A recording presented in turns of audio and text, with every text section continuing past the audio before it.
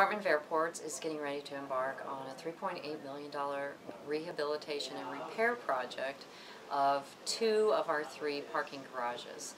Our two-story garage, which has our hourly parking and our rental car spaces, and what we often refer to as the old five-story garage. And this is basically a maintenance project that has to be done, repairing surfaces and waterproofing, some concrete areas that need some repairing, and putting in new lighting, which I think is going to be a great advantage for those garages.